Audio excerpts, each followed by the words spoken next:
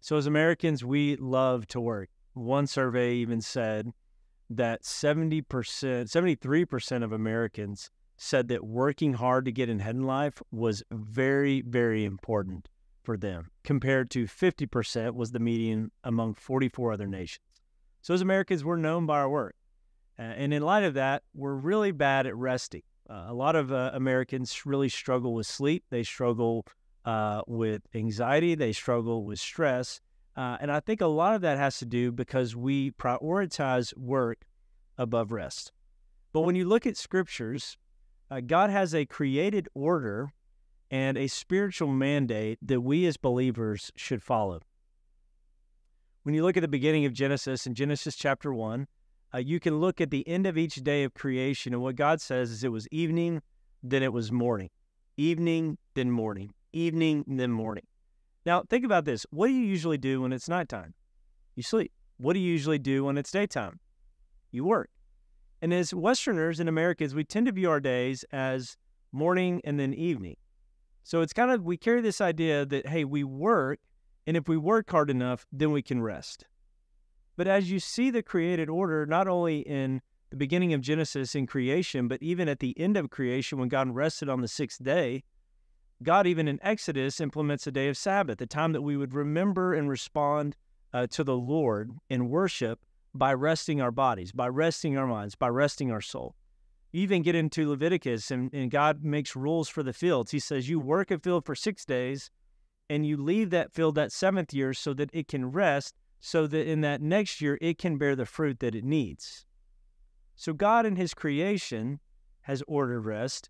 God in his spiritual mandates has ordered rest. So we as New Testament Christians, as New Covenant Christians, ought to be people known by our rest. Think about the kind of apologetic that would give to the world to be a restful person, someone who is content in their life and their relationship with God, content in the work that they were producing, and that they had a life of peace. The world is looking for that.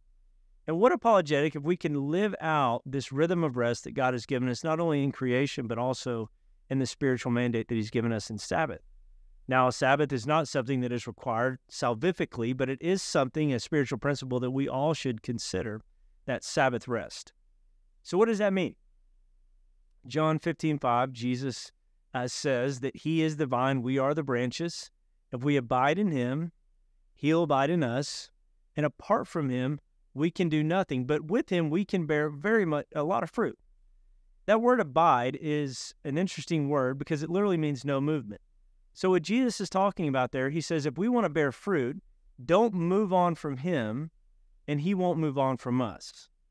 And if we don't move from him, that's when we will bear fruit. And I would break it down this way, abide.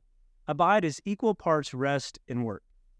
Resting means I am going to rest in my covenantal relationship with God, that I am his child, and there's nothing that can happen that will ever happen to change that. I rest in being a human being, that the fact that I'm a human gives me innate value, so I don't have to go find my value elsewhere. But also in that rest, I also am pruned. That is in seasons of rest that we are still, that God begins to prune away the sin and the darkness in our life. That's spiritual rest. But there's also work. God hasn't called us to just dwell on truths. He wants our minds to be transformed, but he also wants to send us out as his kingdom representatives. So God wants to put us to work. And so abiding, it means rest, but it also means going out as a kingdom representative of God, that I am in this covenantal relationship with God, so I'm his child, but I'm also his ambassador, being sent out in the world to represent him to a lost world. I'm also a human doing. God created you to work. Even in the very beginning of creation, God said, hey, cultivate the land, work it, and keep it. And we are all designed to work, to move our bodies. And lastly, God wants us to bear fruit. That's a part of work. Is that when we rest properly, then we can bear the fruit that God wants to see in our life. Here's the interesting thing. Here's what we battle as a Western. We always think that in order to find rest, we first have to work. So that's what the world says. When you apply for a job, you give a resume, you have to prove yourself. Then you can what? Get relationship with that job. If you're looking for a spouse, you got to prove yourself to that person. Then you get relationship. But what God always does is he calls us into rest first to be his child. to receive holiness and righteousness and goodness and honor and all those things, so that we can, one, be sent out to work as his kingdom representative.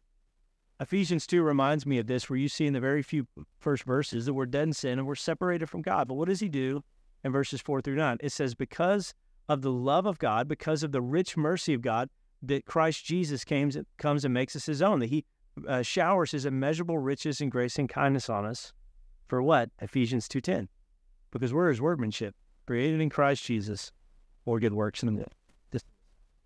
So I want to encourage you to create rhythms of rest in your life by logging, figuring out, what does it mean for me to daily rest? Well, calendar those times. Put them in your schedule.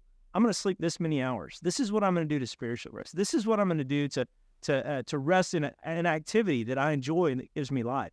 Figure out what you're going to do on a weekly basis to Sabbath, on a monthly and on a yearly basis, and begin to catalog those times of how you're going to rest and create those rhythms so that you can bear fruit.